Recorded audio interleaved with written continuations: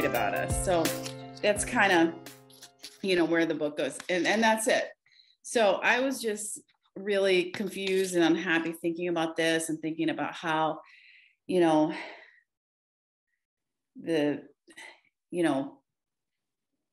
how someone could say, oh, there's gender identity politics here and we don't want these in schools. And it was just troubling to me. And I couldn't believe that people were hating on books like this one, because it's about acceptance, it's about empathy, it's about kindness, individuality, respect, all this good stuff that I want, my kids to be aware of and to know about and to learn and grow. So I bought this book and I put it on my bookshelf. I started bringing home other books that I heard had been banned. Another one we really have liked is Jill Twiss's A Day in the Life of Marlon Bundo. Another really great story about, and cute and funny story about Mike Pence's family bunny that finding love with another male bunny at the White House. It's so cute. And my kids just adore that book. So really, we love these books in our home, and we love not just these, but others that have been targeted for truth telling about police violence or otherwise sharing viewpoints of people identified as minorities. And we live in, our small town is pretty conservative. So in our community, what my kids are exposed to in the community can be somewhat limited, but not in the library, not in the library and not on our bookshelves. So I want my children to know that they're just right, whoever they are. I want them to see themselves in books, like I've had the privilege of doing throughout my life. And I also want them to be able to stand up to the bullies. I want them to stand up for other kids who are being bullied for being different. And I really believe it, and in my experience, books can have this incredible impact on shaping our worldviews. And I don't want that opportunity removed for any child. So that is to say that Banned Books Box, we're sending out mostly adult books, YA books, honestly, not exactly the picture books or the middle grade books like the ones that I've talked about so far. That just has to do with, logistics and manpower more than anything else. Hope someday that we could do a children's box. But what we're doing right now is moving books out to readers who care about just social justice. I think that, it's helping to give adults tools that they need to be on the right side of the battle. And then we've also been able to do some cool stuff with authors of banned books. We were able to make this zine with Ashley Hope Perez. So you probably are familiar with her book, Out of Darkness. That's, on the top 10 most challenged books list for 2021. She wrote this zine. I always like in my head, I say zine, and then I have to remember to say zine when I'm saying it out loud. But she wrote this. It says taking a stand for youth access to diverse literature in the face of book banning. So she's got, her story and some really cool suggestions about how she's handled and handled book bans and her book specifically. And it's just a great resource we've been able to get out to people. We've also had the opportunity to work with Maya Kobe, the author of Gender Queer, which you probably are familiar with as well. The #1 book on the most challenged list of 2021. And he created the design for this pin that we used in that book, this is the pin that Maya Kobe designed to go with that pen. And so to go with the book in that box. So I just feel really lucky to be able to have been able to facilitate getting this stuff out in the world more, and being on that, the side of the fight that is about spreading the light. We support authors, we support books, and we support readers. And we try to stay out of the dark place, thinking about, book bans where we feel really, where I'm feeling really alien and disheartening, because sometimes, when I'm going down that road, I'm thinking about how ridiculous and absurd, and how I want to fight with people. And so this is, I could talk more about that, but I won't go all the way on that soapbox right now. There are tons and tons of good resources out there, though, of how to, without getting stuck in that the dark place of like, oh, this is just awful, and what kind of world do we have? But really, true good resources of how to handle book bans in your community and how to stand up. And I think in the chat, Molly, you mentioned Red Wine and Blue. Oh, they have a great campaign, the Book Ban Busters, that has they have training, book ban troublemaker trainings. Those have been great. And a lot of resources associated with that. A new, I think they call it a playbook, came out recently. That's really cool. I don't know if there's any red wine and blue people here. I'll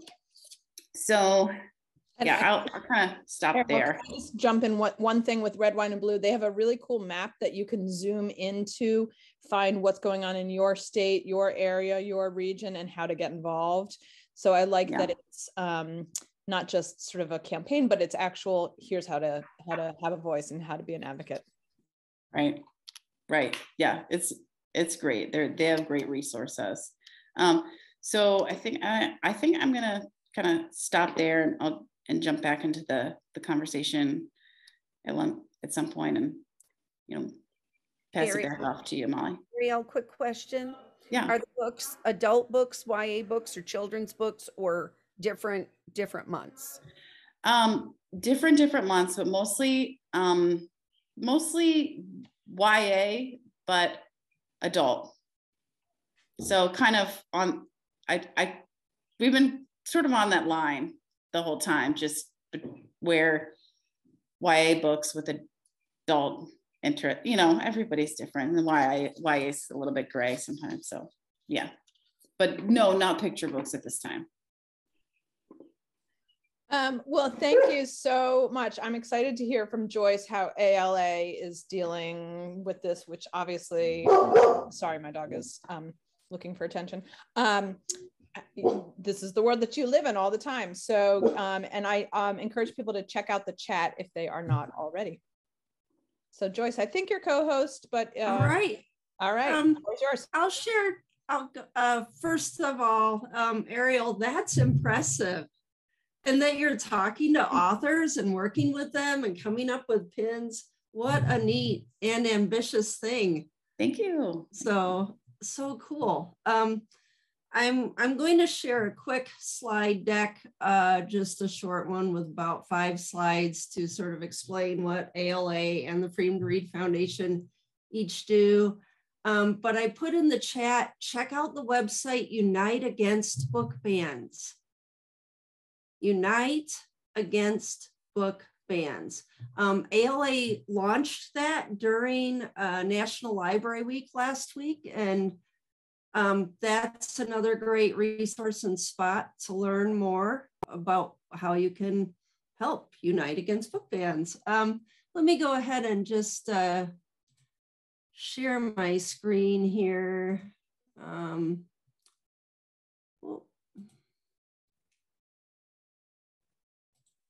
Come on, there we go. So I work with the ALA Office for Intellectual Freedom and with the Freedom to Read Foundation. And I just want to point out a few slides to help people understand the difference between the two groups. The American Library Association's Office for Intellectual Freedom does support, challenge support, and provides resources. And I can honestly say that my colleagues, Deborah and Kristen, are working with people across the country nonstop. We're working with public library staff on how to have your policies in place so that you can help, combat censorship. And they're working with school districts across the country and explaining to people how to, basically how to do some grassroots activism, and also how to work with the public to understand what's going on, to understand why it's not okay to ban books. ALA also does education and advocacy. We do Banned Books Week, the Intellectual Freedom Manual, lots of education.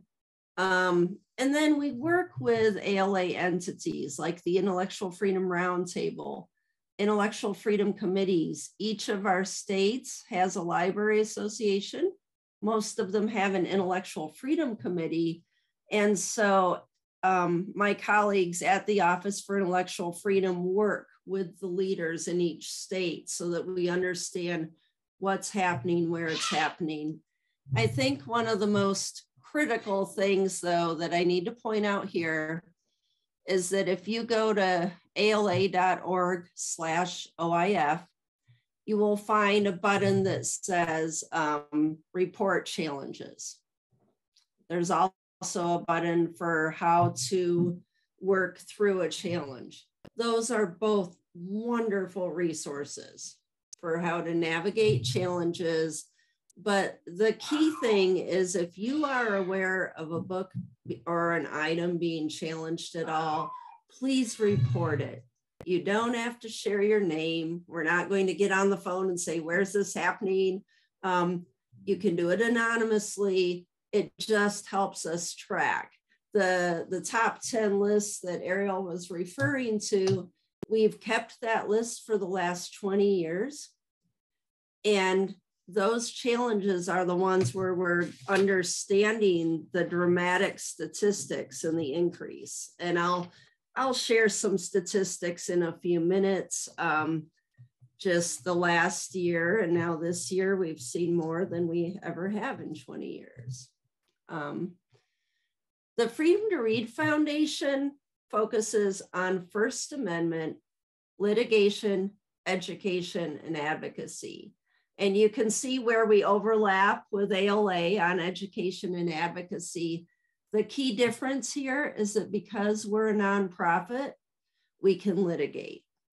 And so you don't often hear about this part because quite often, I'm thinking of Canton, Ohio, actually right now, because my father's from there, but communities like Canton, small communities throughout the country, you don't necessarily always want to say, hey, we've got people from ALA or we have attorneys from Washington coming in and helping us. We want to help people in those communities work through it with their local ACLU or their local attorney, or even just talk through it with parents and local boards. So we are helping with litigation, but quite often you aren't aware of that. I typed it into the chat, but I have to give a pitch for Unite Against Book Bans. I am very excited about this just because I think it'll be a great resource for people to have a sense of what's going on. I always like to share my definition of censorship, just so when I talk about it, we're on the same page. And that's it as far as slides. I just wanted to give that sort of organizational introduction. And I do want to say a few more things. So it's interesting because I get asked a lot, well, you're a librarian and we're supposed to be neutral. And how can you, how can you maintain neutrality? And I tell people, you don't have to be neutral. As librarians, what we do have to do is acknowledge First Amendment rights, and we have to provide access to information as protected by the First Amendment.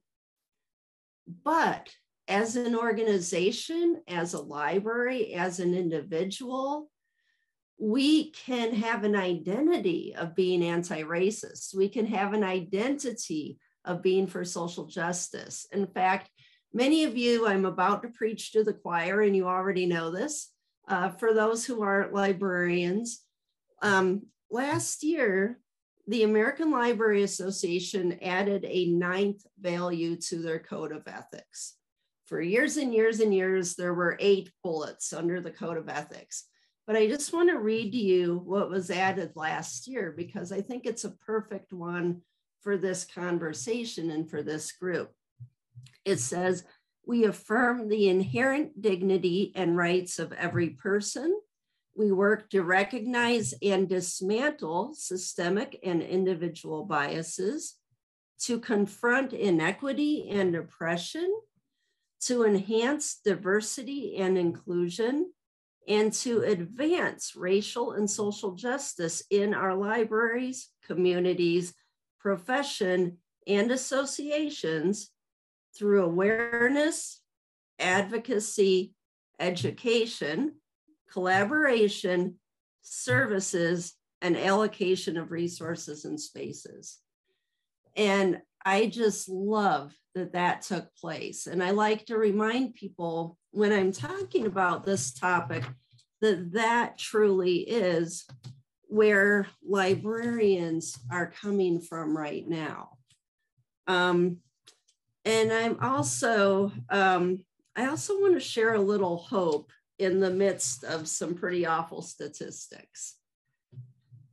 So in 2021, there were 729 challenges to 1,597 materials.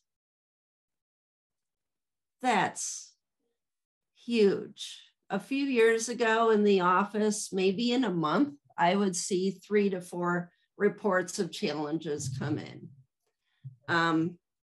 And it's a drop in the bucket because most challenges don't get reported. Most of the time, a patron walks up to the first person they see, tells them what they think of an item. You say, here's a materials challenge, form. Feel free to fill it out. That is absolutely your right to express how you feel. And usually it just drops right there. But now we're seeing more and more. But the encouraging statistics in the midst of all of this that's going on, recent polling showed that 74% of parents of public school children have a high degree of confidence in their school librarians and educators to make good choices about the books that are available to their kids. That 74% made me feel very good. And I want to remind people that we're listening to a loud minority in these instances.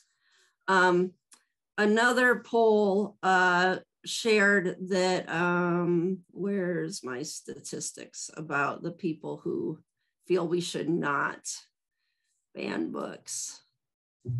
I do not have that number. One moment.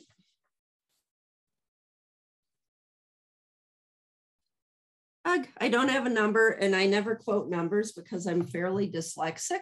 Yes, I'm the dyslexic librarian, but I'm not going to give a wrong statistic. But a majority of people feel that we should not ban books. And I like to joke that, have you ever seen someone on, who's all for book banning come out on the right side of history? Not really.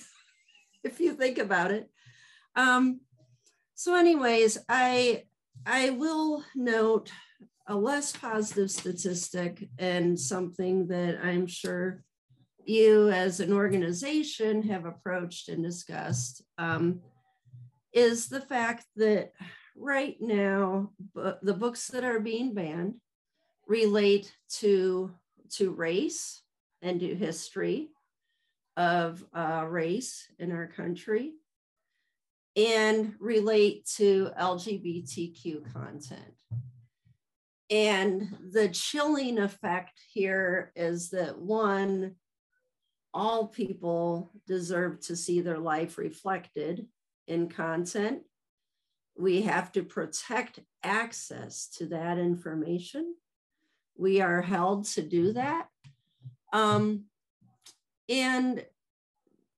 when I say chilling effect, what concerns me is that for a librarian who doesn't feel supported by their staff or their leaders, sorry about that. I don't have a dog that's barking, but I do have a son who screeches some.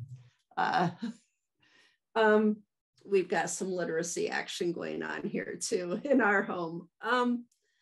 But by chilling effect, I feel like sometimes it becomes easier for a teacher who doesn't feel supported to say, I'm not going to buy that because I'm nervous that parents are going to disagree or my principal won't support me. Sometimes that public librarian is going to say, you know what, I'm not going to put this on a display. I don't want to draw attention to it. And even though that's soft censorship, the concern is that then it's not really providing access. If someone can't see that, if someone doesn't have access to it or know to look for it. So it's critical to help our educators, our trustees, to know about intellectual freedom, to know about First Amendment and privacy rights, and to do everything we can in our profession to make sure that we're not censoring books and we're supporting those who are working hard to prevent censorship. So that may have been a slightly disjointed overview, but that's a general info, and I certainly welcome people's questions or thoughts as we talk. Joyce, would you just pop up the definition again that you had at the end of your PowerPoint? Yeah. Thank you.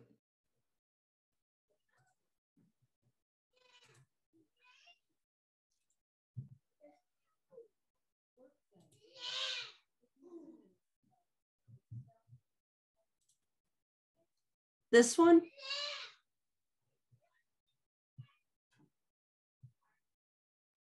Yes, I just wanted to snap a picture of it real quick.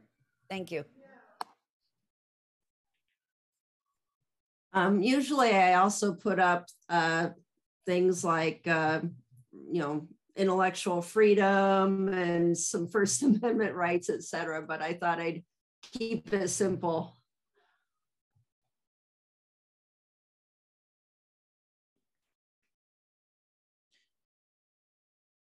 Well, so this has been such a cool balance of a sort of practitioner, meaning Ariel's work in the ground, on the ground, getting books out, and then Joyce's explanation from a larger, macroscopic level of what's going on. And what I keep ruminating over is this loud minority, which you're 100% right, and feels like, we've all heard the expression, the squeaky wheel gets the grease. How do we make it so that their volume isn't clouding the overarching message of the actual majority? So when I think about book banning, why now? And that's a larger political conversation, I think, in many areas. Why now? And then the what next? So how do we turn the volume down on them? And, I know that we are just a tiny, tiny little group of people who came together on a Wednesday night to have these conversations, and these conversations are happening all over the country in schools, literacy advocates, parents, all of it. So how do we tap into that? And I'm going to stop talking and let you guys talk. Did you want me to take an initial stab at that and then see what people think? Or that would be great. I'm tired of hearing my voice. So you guys tell me your thoughts, your experiences. I'd like to answer that on two fronts. I'd like to answer that in regards to public libraries, and then I'd like to answer that in relation to what's happening with school districts across the country. So in public libraries, I find myself reminding myself and others in public libraries that even though we are a limited public forum and therefore protected by the First Amendment, and we have to protect our patrons' freedom of speech, we can create time, place, and manner policies that that we are bound to. So we have a collection development policy, and it states what we will purchase. And if a patron's like, why did you buy this? Well, you know what? If we have more than 2 holds, we buy X copies. If we buy books for every person, it is our job to provide access to information. We don't have to defend the content. It's not our job to defend content. So those collection development policies in the public library are critical. Our meeting room policies are important. Our patron behavior policies are important. And finally, when talking to people in public libraries, I remind them, we don't just make up our rules, right? For example, we have to provide patron privacy. We can't tell everyone who checked out genderqueer because our state's compiled statutes provide privacy for library patrons. So in public libraries, we are truly protected, and we just need to be thoughtful about those policies and how they're written and why, and make sure we're providing access. As I noted, we have to provide access for everyone. I used to purchase religion and politics for a library 20 miles west of Chicago in a more conservative county. And, you know, people get upset because you're buying the religion and politics that they don't like. You know, everyone's got their side. And once in a while, I had to remind people that it's not the Republicans or the Democrats that are out there challenging books, it's extremists.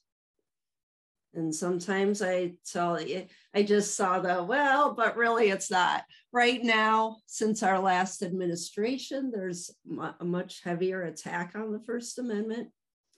So right now, yes, you can say it's coming from this side, but if you look at book banning historically, it is an extreme activity. And once again, we just have to provide access to information. At the library, you can still say, I support Black Lives Matter. You can still have a Pride Week exhibit. You can have an identity as supporting social justice, and that 9th Code of Ethics says you must. Now, in schools, it gets a little trickier because quite often our school boards weren't necessarily ready for this onslaught. And I tell people all of a sudden we're understanding that small local elections are critical.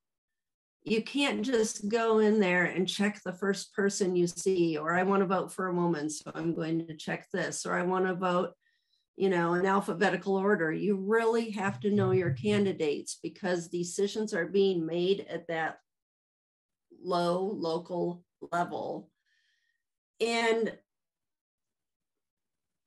even though school boards weren't necessarily ready, they can certainly be educated. And I've been working with a group of parents locally where I live because the same challenges have come to our high school school board. There's a group called Turning Point USA that are coming to each of their meetings and trying to challenge books and a number of other policies. So I talk about the fact that our educators and our officials aren't just throwing topics or book titles up in the air and grabbing what they want. They are choosing curriculum that they choose for a reason. People say, well, but it's related to sexuality and our kindergartners shouldn't get this. And I tell them, no, and your kindergartner won't. Books, you need to look at how books are cataloged. You know, these books aren't being handed to your kindergartner. You're in a school system or a district where you've got 5-year-olds and 18-year-olds. Quite often, the books that parents are saying can be harmful to minors are really for the older teens. And they're cataloged for them. And it's just a matter of reminding school board officials, oh, here's the list. This is the age it's cataloged for. This is where it's being used. It's appropriate. The other thing I say, you know what, this is the time for grassroots organizing. If you know that 5 parents are going to show up from a group and they're going to suggest we ban some books, then you have 10 parents there who are going to get up and speak against banning and who are going to be supportive of the teachers and the administration. So it really is the time for some grassroots organizing. And I see Sarah's note here about anti-intellectual movement, and it's like, yes. And they've got quite a grassroots campaign going on, so we need to have a bigger one.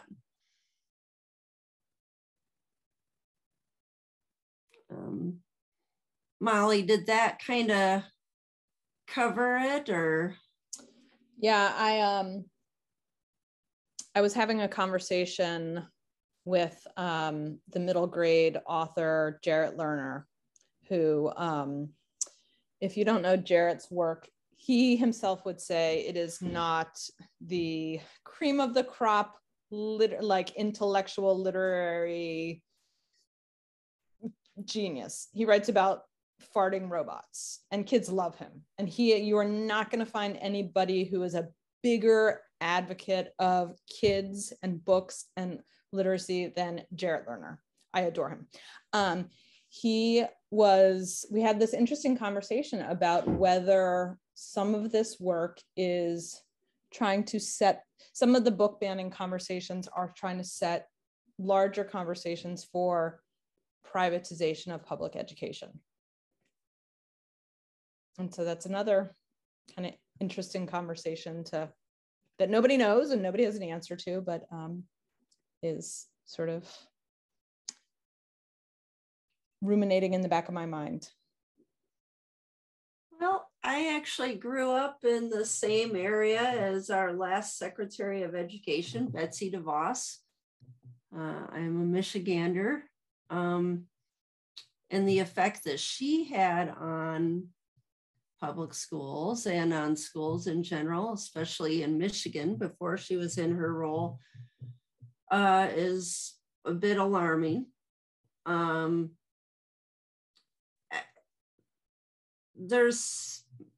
That's possible.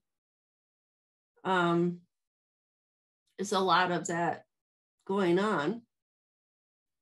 That's really interesting.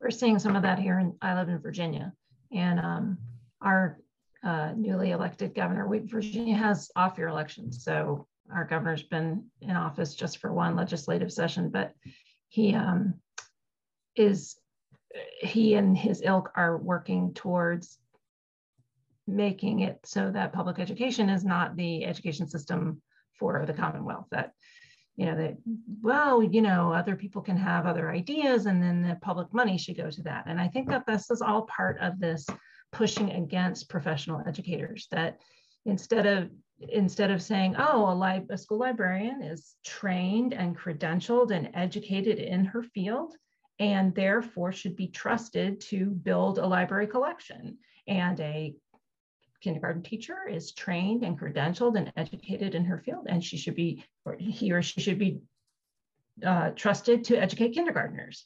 that there's this push that says, oh no, you know, the other people know better than our trained, educated, and credentialed professionals. And I think that we're seeing it not just in education, you know, we're seeing it in other aspects as well. And I think it's really, really dangerous. And to me, it seems to be that anti-intellectual and anti-professionalism piece seems to pull together some threads of from book banning and the push for school choice, which is a loaded term, and the, you know, the fighting against public health officials, and all of that to me has this one kind of common core that I think is really dangerous and frightening.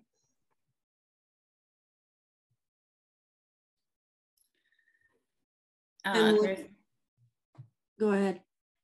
I was just going to say, the historian, literacy historian Harvey Graff, who works out of Ohio State University, he calls it the new illiteracy, that, you know, the anti-intellectual movement, I guess you would say. And, you know, I think what you know, we've been seeing, and I kind of alluded to earlier, is like that we've been seeing that school districts, you know, have these policies in place for challenging materials. And so, but groups, you know, like I hadn't heard of the Turning Point one that Joyce mentioned, but there are a number of groups that, you know, have these united efforts where they have, you know, scripts for challenging materials, and you know, they're quite united, but they come in, and, you know, when people are creating such an uproar about certain books, the schools, the administrators are like just throwing their policies out the window. So I mean, I feel like that's what I read about so often. And you know, they have the policies in place. Like, I mean, and I love, Joyce, how you're talking about the libraries, you know, about just the values of a librarian, you know, and how you, you know, just protect the access to ideas. I love that. I think that, you know, I think school boards, you know, not being prepared, needing to refresh themselves on, you know, what their policies are for protecting ideas is starting to happen, and more as over and over again, you know, parents come in and say these books are, you know, this is terrible, this is obscene, and this, you know, administrators are like, oh, we better get it off the shelf while we check into it, which is like censorship. That's a book banning right there. So I'd like to see more school districts following the policies they have in place, to being refreshed on those, and remembering, like, you already have an answer to this. I would also say that in addition to local school board elections and library board elections being important, we all go into the voting booth and see this long list of judges. That list is also important. And the thing I would note, though, is that in a number of instances across the country, judges don't buy the whole harmful to minors argument. In fact, there are a number of arguments that these groups that are sharing the list of 20 books here or doing a FOIA there,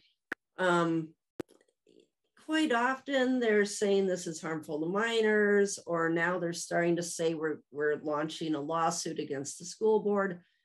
Quite often those are thrown out, which is good news. It really is such a wake-up call, though, for how we view local politics and the importance of those elections.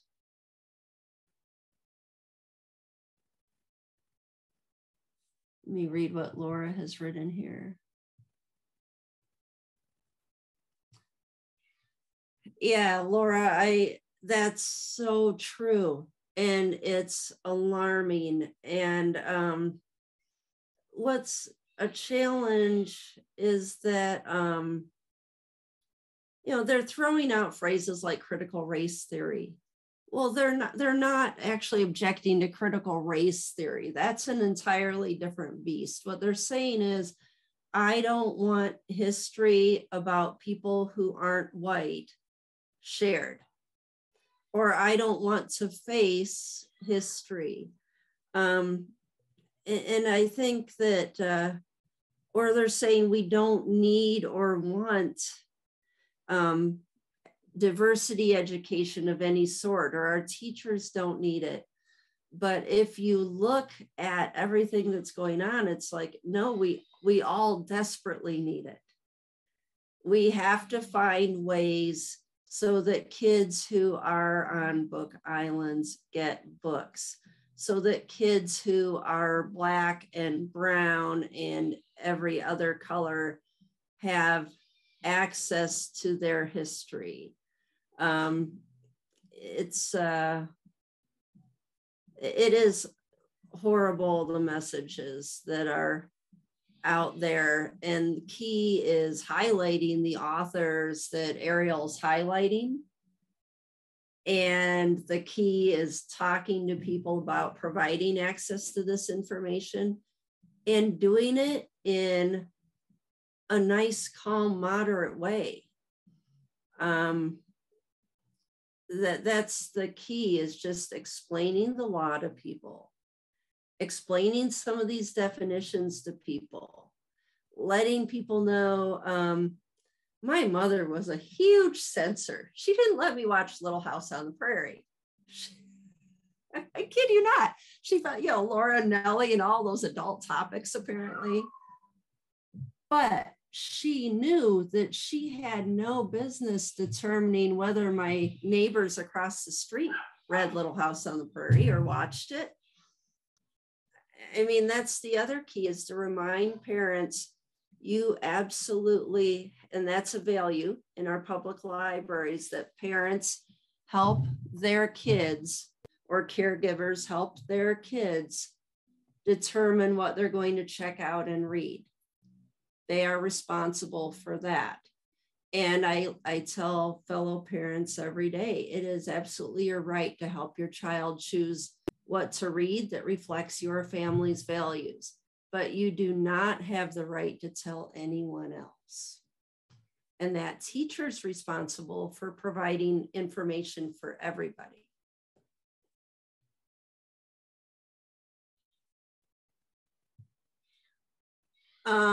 I'm sorry, book desert. Amy, that was me with a misquote. Sorry about that. I used the word island instead of desert on that one.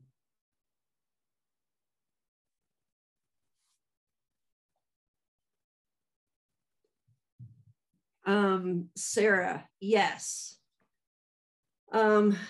That's where it's important to be aware of legislation that's going on, to reach out and make sure our lawmakers know how we feel, to organize groups of parents or groups of local residents to reach out to their legislators and make sure that these bills don't pass.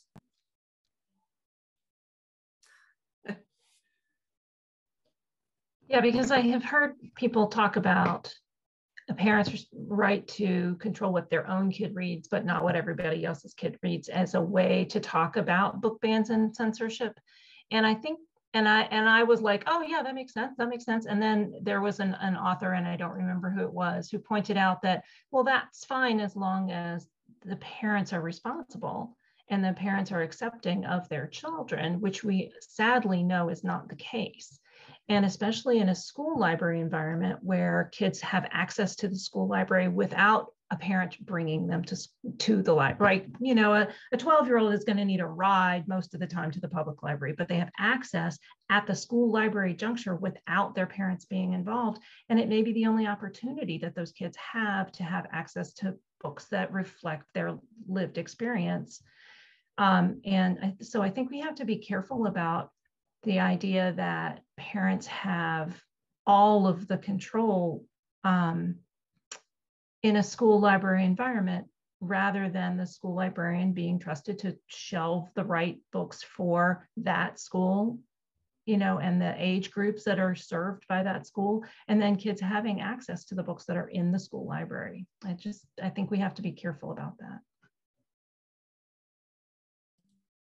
And about not weeding something just because it hasn't checked out.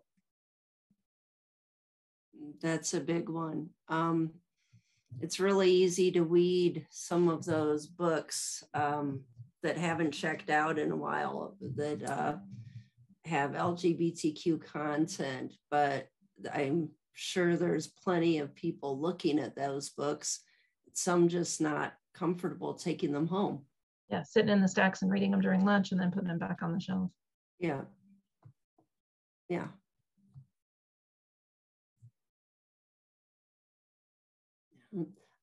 I've got a question for Ariel, and I'm curious, who is purchasing the banned book boxes? I'm curious about sort of the demographic that's interested. I'm curious if you're working with Red, Wine, and Blue. I'm excited about what you're doing, but I'm curious about how you're getting the word out and who's reaching out to you, who's in on this. Yeah, I don't have a fully clear view of who the demographic is. Honestly, I'm not asking for those for a lot of statistics, you know, when people are signing up. So I don't have a full view, but I have some guesses. I mean, I think, you know, I have just used the resources I know, you know, through social media to kind of get the word out. I sent out some press releases in the Cleveland Scene, you know, which is the alternative newspaper closest to me. They picked it up, and so my Ohio base sort of blew up of people who, you know, read the Cleveland Scene, and I have had some contact with Red, Wine, and Blue, and we're working on, you know, a plan to work together some more. But I have linked up with a group called Honesty in Ohio Education, and that's helped get the word out some. So it's kind of just been a natural progression. So I think, you know, people who can afford books, that's part of the demographic, people who can afford to buy books. And you know, some are buying gifts, and others are just readers who care about social justice. So that's what I know. One thing that I have tried to do, I also happen to have a little free library. And my little free library is in a town near where I grew up in Southwest Michigan. And it's a town that there's two unique things about it. It's heavily a tourist town, but it's also a very segregated town. Like, you can drive to one street and everyone south of that street pretty much is Black. And then the rest of the town, it's fairly touristy, and then not many people during the winter. And one thing that I have always tried to do is make sure that all the little free libraries in the town have books that are by Black authors, or represent Black history, or have LGBTQ content. At my church there, we started a diverse bookshelf.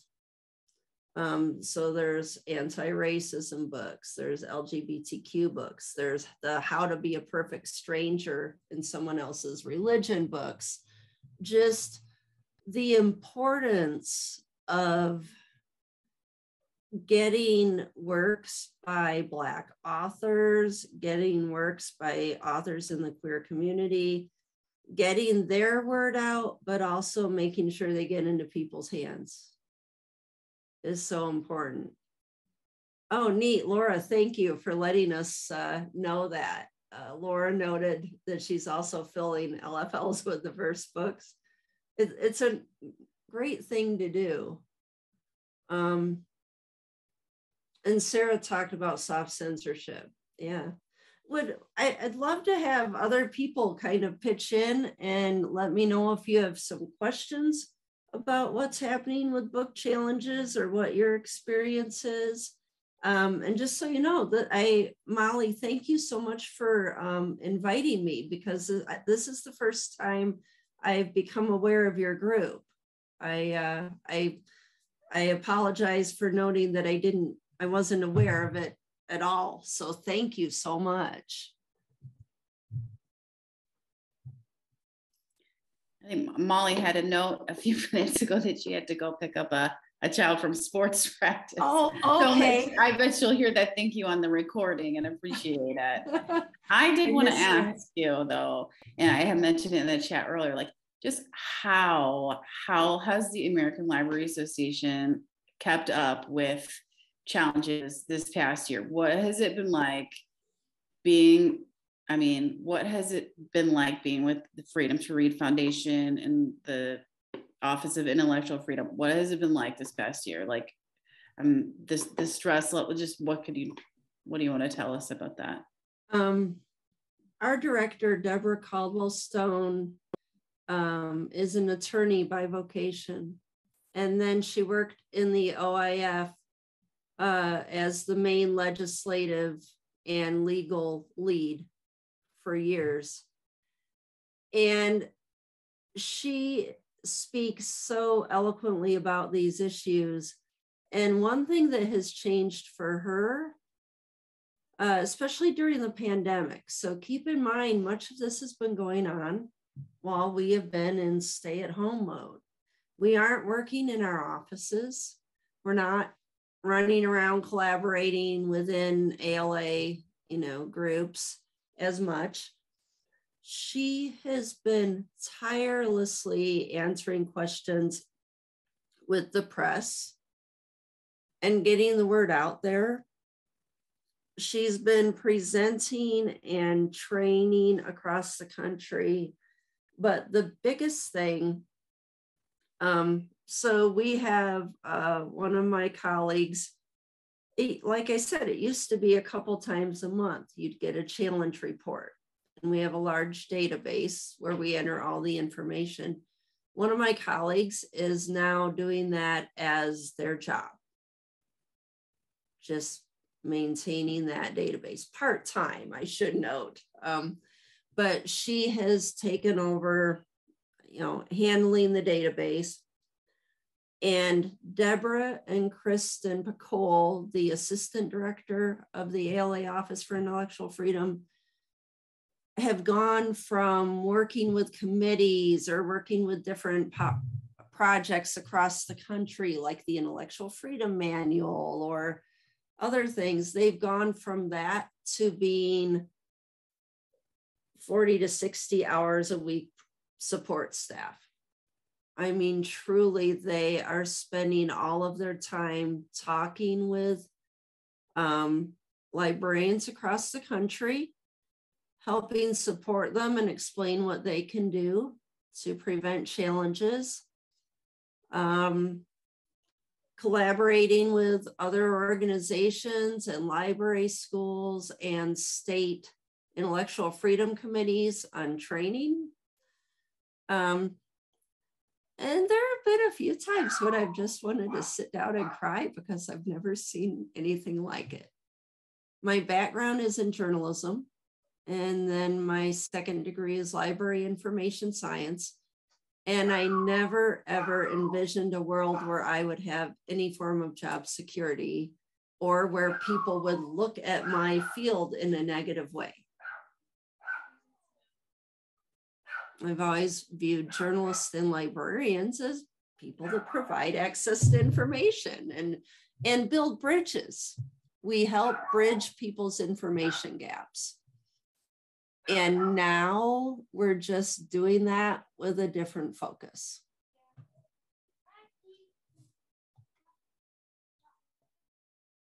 Well, thank you very much for your work. And it is just mind-boggling to me that we live in a world where librarians are seen as the enemy.